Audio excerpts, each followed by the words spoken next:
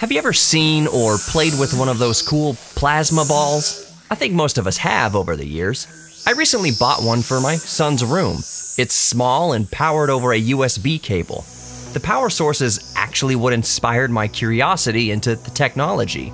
You see, USB voltage is typically quite low, usually around 5 volts and a couple of amps. Devices plugged into a standard USB port only operate between 2.5 and say 20 watts or so.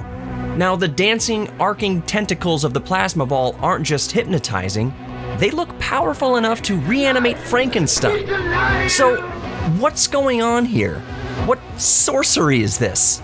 Well, it's not sorcery, it's science. And you'll be shocked at how cool it is. Yes, I said that. I'm your mental curator, Johnny Hemberger, and you're listening to the Beyond Bones podcast from the Houston Museum of Natural Science. Tell your friends. Now, if you visit the Houston Museum of Natural Science in Sugar Land, we have a few of these plasma balls installed near the chemistry exhibit for visitors to interact with. Oh yeah, did you know we have an entire museum in Sugar Land? We lovingly refer to it as your neighborhood museum. And if you're already an HMNS member, your membership is valid at our Sugar Land location as well. Check it out. Anyway, each time I visit, I am compelled to touch the plasma balls. Boy, I sure wouldn't survive long if I were a moth. Why are the glowing tentacles attracted to our fingers anyways? You know what? Let's get to the science by first starting with a little history. I don't think you'll be shocked at who invented the plasma ball. You might get a buzz at when it was invented, though.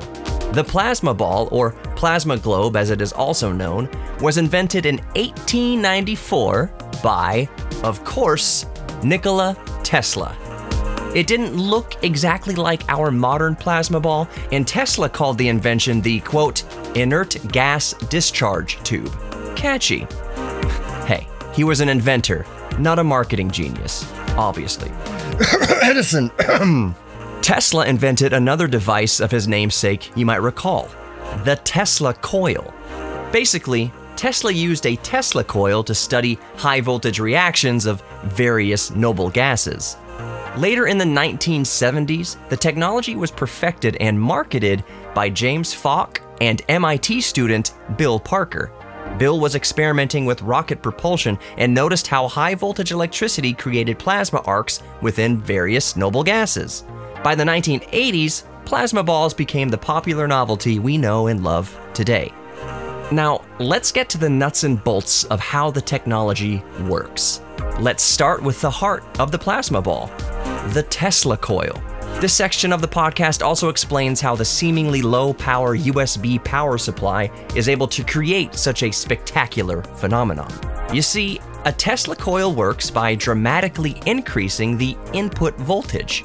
Increasing voltage decreases current, or amperage. Ohm's law in full effect.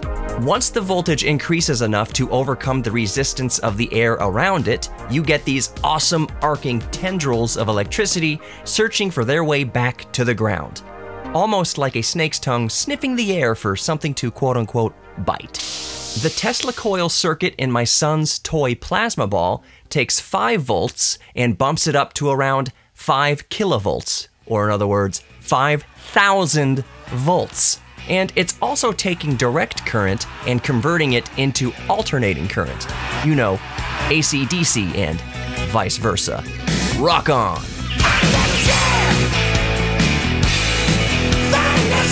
The 5,000 volts of alternating current is operating at a frequency of around 35 kilohertz, or 35,000 hertz. The power outlets of your house, by the way, operate at 100 volts to 250 volts and at a frequency of just 50 hertz or 60 hertz, voltages and frequencies depending on where you live. So, in this small plasma ball, 5,000 volts at 35,000 hertz sounds dangerous. But there's a term used by folks who work with electricity. The term is quote-unquote, current kills. In other words, it's not voltage that kills you, it's the amperage or current. As I mentioned earlier, Ohm's law, the set of equations that govern electrical behavior, dictates that increasing voltage alone comes at the cost of current. To figure out how many amps a plasma ball operates, we'll do some very basic Ohm's law math. Let's say the USB outlet is providing 5 volts at 1.5 amps. That's very typical, very demure. 1.5 amps times 5 volts equals about 7.5 watts. This plasma ball is only consuming 7.5 watts from the plug. My phone charges at up to 45 watts, for instance. A bright LED light bulb operates around 13 watts. Anyway, our plasma ball consumes about 7.5 watts. To figure out how many amps the Tesla coil circuit is producing, we'll divide the watts by the volts. So, if the plasma ball is up-converting 5 volts to 5,000 volts, while still only consuming 7.5 watts, 7.5 watts divided by 5,000 volts is 0.0015 amps, or 15 milliamps. Not even close to enough to harm you beyond a weak zap of static electricity. In fact, you've probably felt worse folding clothes on a dry day. However, it could be enough to theoretically interact with a pacemaker, and the electromagnetic radiation can interfere with anything close by transmitting, receiving, or sensitive to radio waves. So that's the electricity bit sorted. The real fun is how that Tesla coil in the middle of the plasma ball behaves when surrounded by noble gas. What is a noble gas, by the way? Well, here's a definition from the Nuclear Regulatory Commission. A noble gas is, quote, a gaseous chemical element that does not readily enter into chemical combination with other elements. An inert gas. Examples are helium, argon, krypton, xenon, and radon, end quote. In other words, a gas that doesn't react with anything around it chemically. Not easily, anyways. In a plasma ball, the tendrils or tentacles of electricity are interacting with the molecules of gas, creating plasma.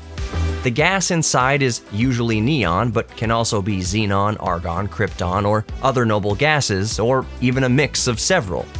Now, here's something fascinating. Plasma is the most common state of matter in the universe, actually. In our case, plasma occurs when you add enough energy to gas that it superheats. In this case, that energy is electricity. In this state, it becomes a sea of positively and negatively charged particles, called ions and electrons, respectively. As these particles radiate outward, they release the energy and revert back to a lower charged state. As their energy falls back down to normal, they emit photons of visible light. This is almost exactly how the sun works as well. A giant plasma ball with a whole mess of gravity and physics tossed in. So, the electricity of the Tesla coil interacts with the gas surrounding it, creating plasma. As this plasma turns back into gas, it glows with the resulting release of photons. Pretty darn cool. But wait, mental curator. Why do these tentacles of plasma seem to want to slide into my DMs when I touch the glass? Do I just possess that plasma riz? Your riz, though sigma as it may be, does not create enough main character energy to bend the laws of physics. No cap, just take the L on that one. But your salty, clammy fingers are a tempting path of least resistance for the electricity out of the sphere and into the ground. In other words, it wants out, and you are the gatekeeper. The salt of your skin is called an electrolyte. Electrolytes are required to conduct electricity through a fluid. Water alone is not conductive, but add salt and you become a welcome mat for electrical flow.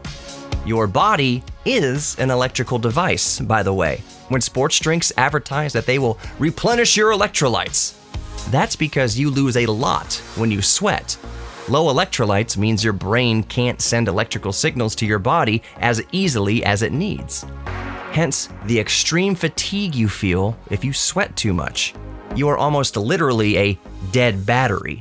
Electrolytes help you stay charged, so to speak. When you touch the glass of a plasma ball, the electricity says, "Man, this is our shot, boys."